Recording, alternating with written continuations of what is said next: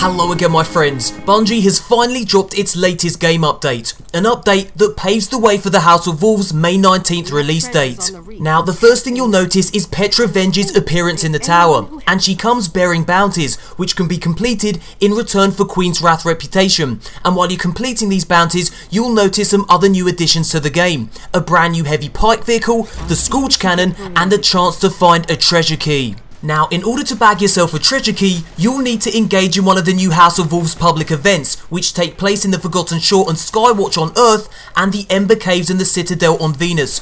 Now, when you see the words, "A pack of wolves is prowling" on the bottom left of your screen, you'll know that an event is about to kick off. You'll then need to fend off the incoming waves of enemies until every one of them is dead. Once this is done, you'll receive an ether key. The thing is, this key only lasts for 1 minute 30 seconds. You'll need to find the ether chest within this time period. Now, ether chests usually only contain rare engrams, ammo synthesis, and materials, but occasionally, if you're lucky, you'll find a treasure key. Now, as you can see, this ether chest gave me a blue engram, special ammo synthesis, and 12 spirit bloom, but no treasure key. Like I said before, you'll need to get lucky to find this item. Now, it's worth noting that you can farm these new House of Wolves events as often as you like, so keep on grinding until you find that treasure key. Simply visit the areas in which these new House of Wolves events occur, and eventually, you'll trigger one. Thankfully, these new events happen more frequently than normal public events, so you shouldn't have to wait too long. Once you have the ether key, scour the surrounding area for the ether chest. Now, ether chests have a tail of light emanating from them, making them a little easier to spot. I found my treasure key in this chest on Skywatch.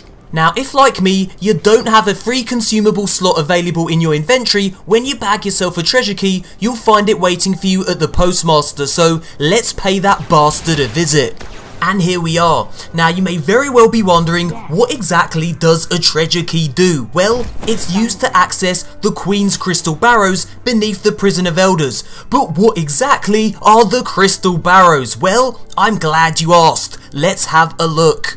Now, when you complete the Prison of Elders, this hole opens up in the floor, a hole that leads to the Queen's Crystal Barrows, and it's here where you'll need your treasure key. Sadly, I'm not allowed to show you beyond this point. You'll need to discover this for yourself on May 19th. Happy treasure hunting, you beautiful bastards.